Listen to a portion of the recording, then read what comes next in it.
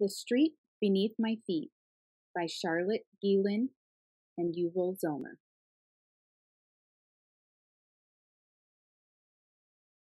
Earth's Layers. This book takes you on a journey to the center of the earth and out again, pausing to look at the highlights and zooming past the parts that are just rock, and more molten rock. Most of the book explores what can be found near the top of the crust layer. But if you look at the diagram on this page, you will see how much of our planet is made up by parts called the mantle, the outer core, and the inner core. The crust is just a very thin layer on top. So before I read the story to you, I want to show you how this book actually opens. Rather than turning a page like a traditional book, the page unfolds. And it keeps unfolding. And it keeps unfolding more and more. It takes us through all the depths of the earth. Now that long folded out page actually has a backside, and this is what you're seeing right now. You'll notice that the words are upside down, and that's because the idea is that you are now climbing back up to the Earth's surface from the core of the Earth.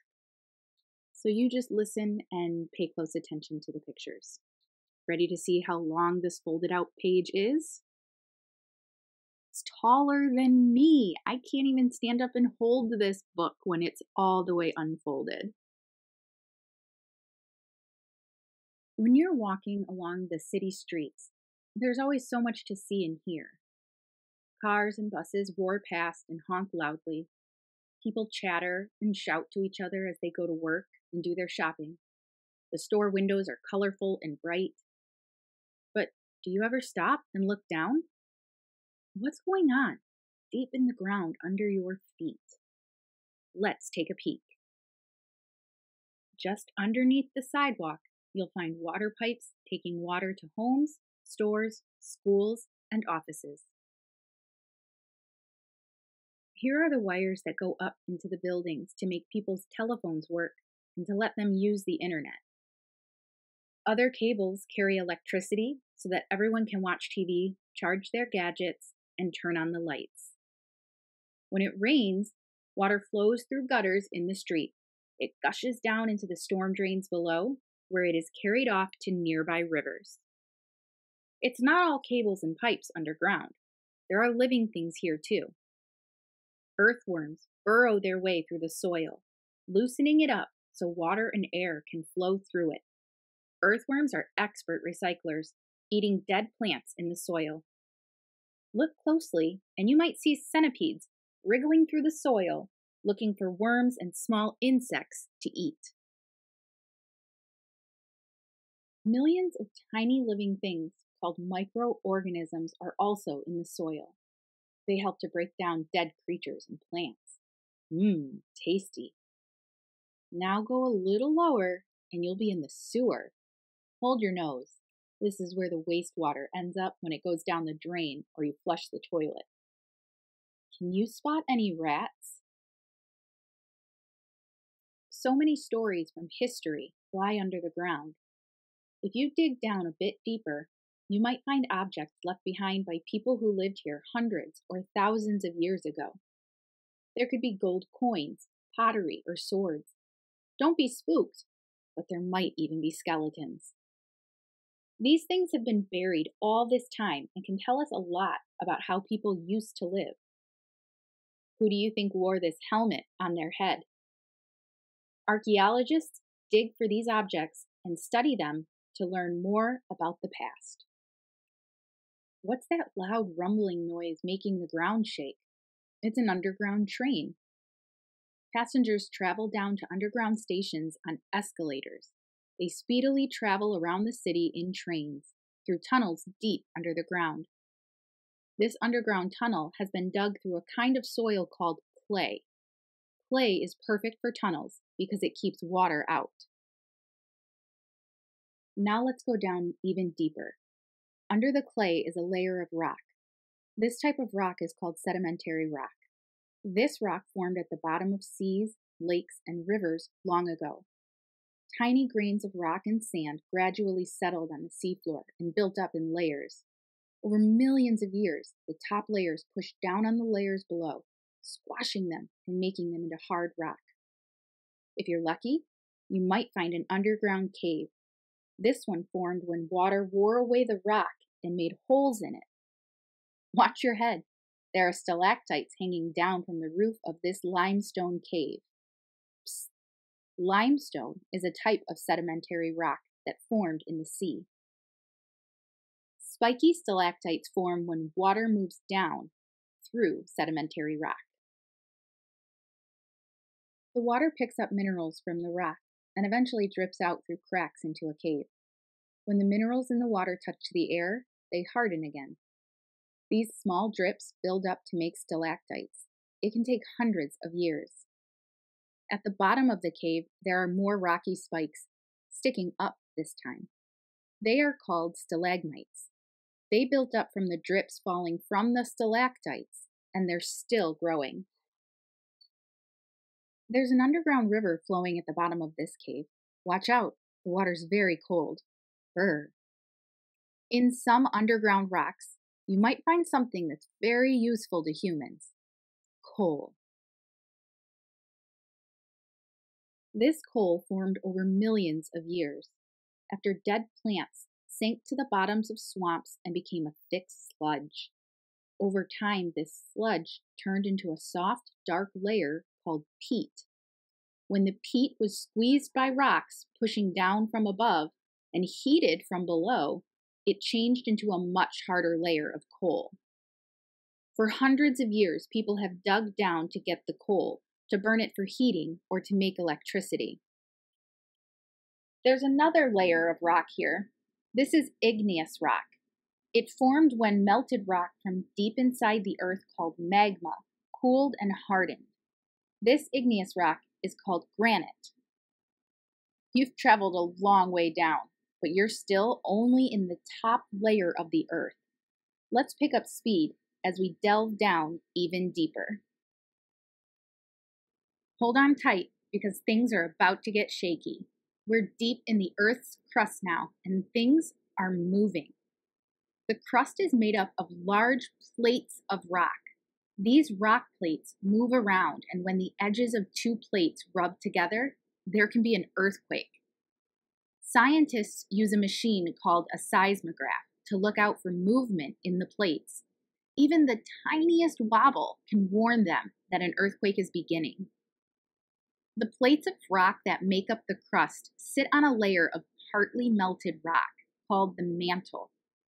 Earth's crust is only about 22 miles, or 35 kilometers, thick, but the mantle is more than 70 times as thick. Now that we're getting closer to the center of the Earth, things are really getting hot. Below the mantle is a layer called the outer core. It's very hot and completely liquid. The outer core is made up of the melted metals, iron and nickel. Right at the center of the Earth, you'll reach the inner core.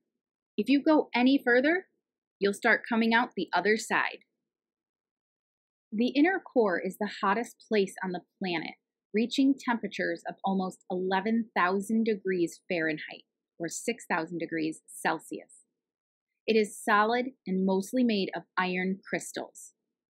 Iron crystals in the outer core create Earth's magnetic field. Without this, we wouldn't be able to find our way using a compass. The inner and outer core together are around 4,900 miles, or 7,900 kilometers, thick. No one could really travel down so far. The heat and the pressure are much too intense.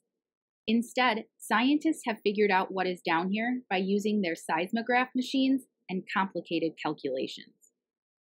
You've still got a very long way to travel before you get back up to the surface. Let's zoom up through the mantle to the crust.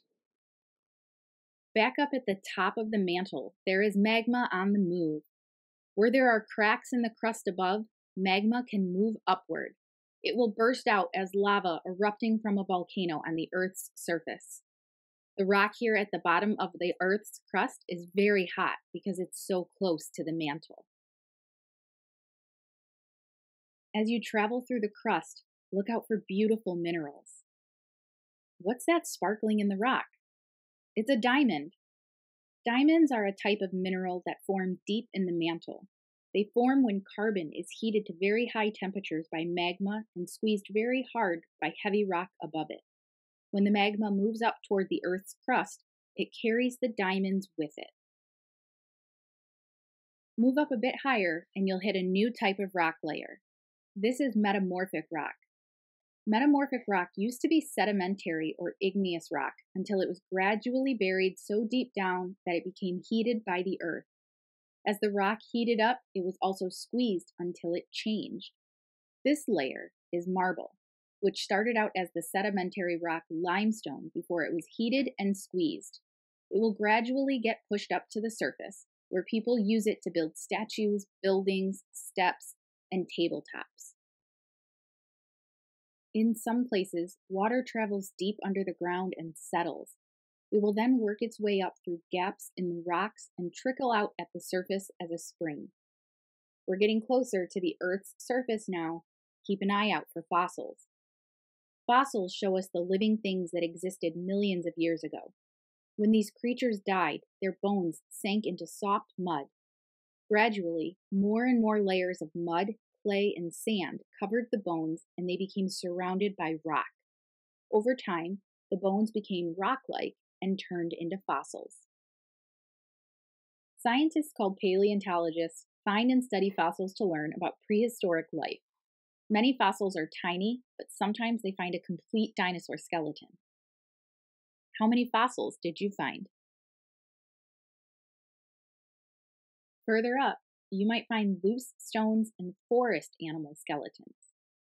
You can tell you're close to the surface now because there are tree roots poking down through the soil.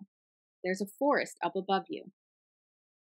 Roots are a very important part of a tree. They hold the tree in the ground so it can stay upright. Roots also take in water from the soil and draw it up to the tree's branches and leaves to keep it alive. As you move up through the roots, you will probably come across some underground homes. Many burrowing animals like to dig their homes close to trees.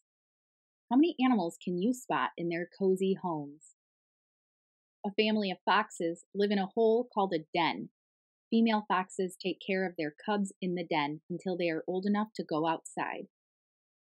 Badger sets are made up of linked up nesting chambers. Badgers fill their nesting chambers with dry grass and leaves to keep them warm while they sleep. Now that you're back into the topsoil, you can see the roots of the grass and other plants growing above you. Beetles lay their eggs in the loose soil. When the eggs hatch, larvae wriggle out and stay underground during the cold winter. A mole is digging his tunnel just under the surface, looking for worms and insects to eat. Here's a nest of ants. Worker ants go to and from the nest to the surface to find food. They also take care of young ants and keep the nest safe. You're back on the surface. That pile of earth is a molehill. It was made by that little mole who shoveled the soil he dug out of his tunnel. What a long journey. It's good to see the sunlight again and feel the cool shade of the trees. It's so peaceful here that it's amazing to think about everything that's happening way down beneath your feet. I hope you enjoyed The Street Beneath My Feet as much as I enjoyed reading it to you.